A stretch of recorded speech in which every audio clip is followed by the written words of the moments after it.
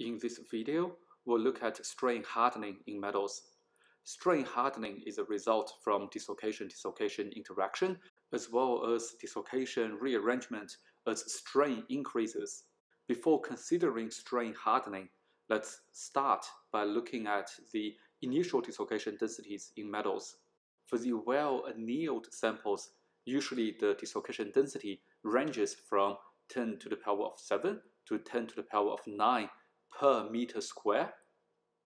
For heavily deformed samples, the dislocation density usually ranges from 10 to the 13th to 10 to the 14th per meter square. There are a couple of notes I'd like to make here. When we compare the dislocation densities, we usually don't care about the exact numbers. What we worry about are the orders of magnitudes. For example, 10 to the 7 versus 10 to the 13. Second, let's look at the unit of dislocation density. The unit is per meter square. The reason is because dislocation density is dislocation length divided by volume. The length unit is meter, the volume unit is meter cube. Meter over meter cube gives us per meter square.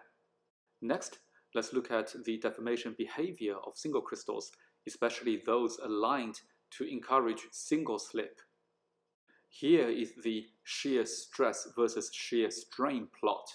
The initial part is linear elastic. Further straining the sample will activate dislocations, and we enter plastic regime. At the transition of elastic deformation and the plastic deformation, we can easily identify the CISS. As you further strain the specimen, you will see the first dramatic change in the strain hardening rate. And as the deformation proceeds, you will see another change. Depends on the strain hardening rate, the plastic regime can be divided into 3 stages. These are called stage 1, stage 2, and stage 3. The question is, what kind of dislocation behavior lead to these 3 distinct stages? For stage 1, as you can see, the strain hardening is fairly low. In this stage, dislocations can easily glide and multiply in the crystal without too much interactions. That's why we don't get too much strain hardening in this stage. In stage 2, there is a dramatic increase in the strain hardening rate indicated by a rapid increase in stress at given strain.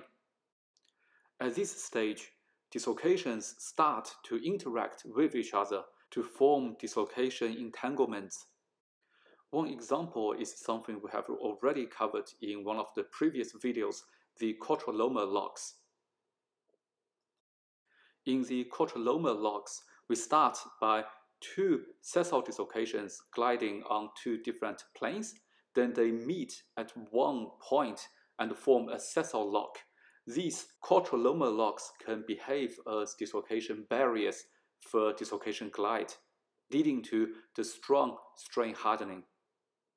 With further plastic deformation, we'll enter stage 3. We have learned that when the dislocation density in the material is extremely high, such a configuration is not thermodynamically stable. Any thermal perturbation, even something like room temperature, can help dislocations to rearrange to reduce the overall strain energy. The result is something we call dynamic recovery. At the microstructure and the dislocation level, what's going to happen is those dislocations will rearrange themselves to form subgrain boundaries or dislocation arrays. In this stage, the strain hardening rate will decrease again. Here are 2 examples showing the dynamically recovered microstructure in aluminum and copper aluminum alloy.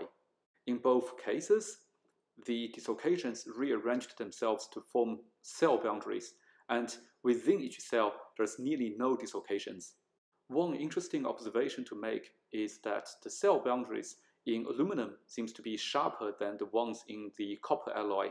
This difference is caused by the stacking fault energy. In aluminum, the stacking fault energy is high, which tends to give sharp dislocation walls. Moving away from the single crystal deformation behavior to polycrystals. The polycrystal strain hardening behavior is something we are more familiar with. We start with the linear elastic deformation followed by the plastic regime. In this case, we do not have 3 stages of strain hardening.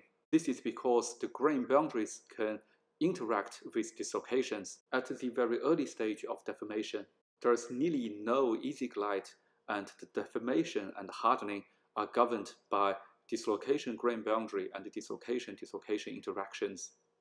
The last thing I'd like to quickly discuss here is how can we quantify the effect of dislocation density on the strength of the material.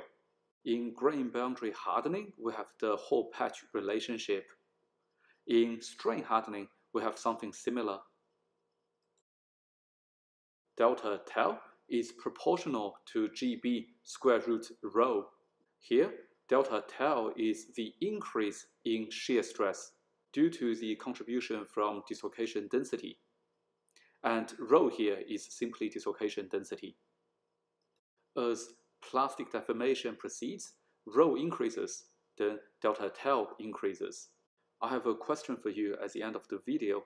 For this equation here, do you apply that to explain the strain hardening in single crystals, or you use that to explain the strain hardening in polycrystals?